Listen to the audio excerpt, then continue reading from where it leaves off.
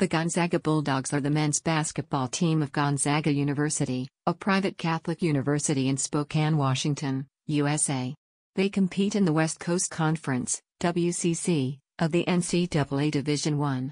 They are coached by Mark Few, who has led them to 22 consecutive NCAA tournaments since 1999, including 4 Elite Eight appearances and 1 national championship game in 2017. They are currently ranked number 9 in the AP poll and have a record of 30-5. Some recent news about Gonzaga basketball are: Gonzaga defeated TCU 84-81 in the second round of the NCAA tournament on March 19, 2023, advancing to the Sweet 16 for the 8th straight year. Timme scored a career-high 36 points and became the first player to score at least 20 points in 10 NCAA tournament games.